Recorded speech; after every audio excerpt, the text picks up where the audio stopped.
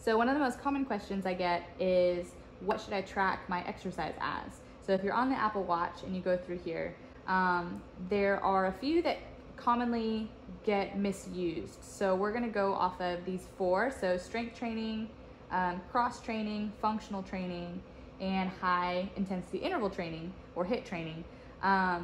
These all end up getting mixed up. So we're gonna go through what each of these are.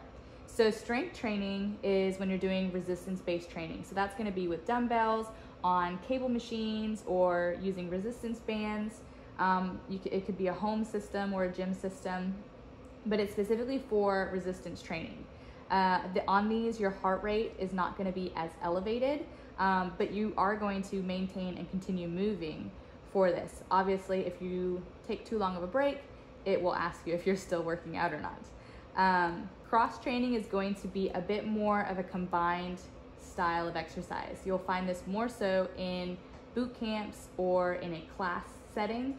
This is where you're combining both strength training and some cardio stuff. So let's say you're doing some exercises with weights, dumbbells, or just body weight, but then you also are incorporating maybe jumping jacks or mountain climbers. Cross training in this case would be the one to go for. Then functional training is anything that's considered functional. So really functional training, you just ask yourself the question of, what is it functional for?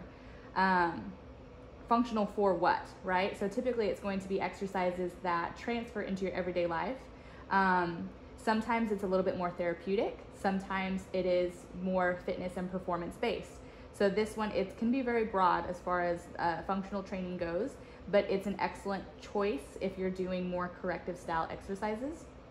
And then HIIT training is very specific. So HIIT training is when you are constantly jumping your heart rate almost to the max intermittently throughout your program. So you could be doing you can incorporate in HIIT training, you can incorporate some strength-based exercises, but it's usually less likely. It tends to be more body weight exercises and really focusing on getting your heart rate elevated quickly.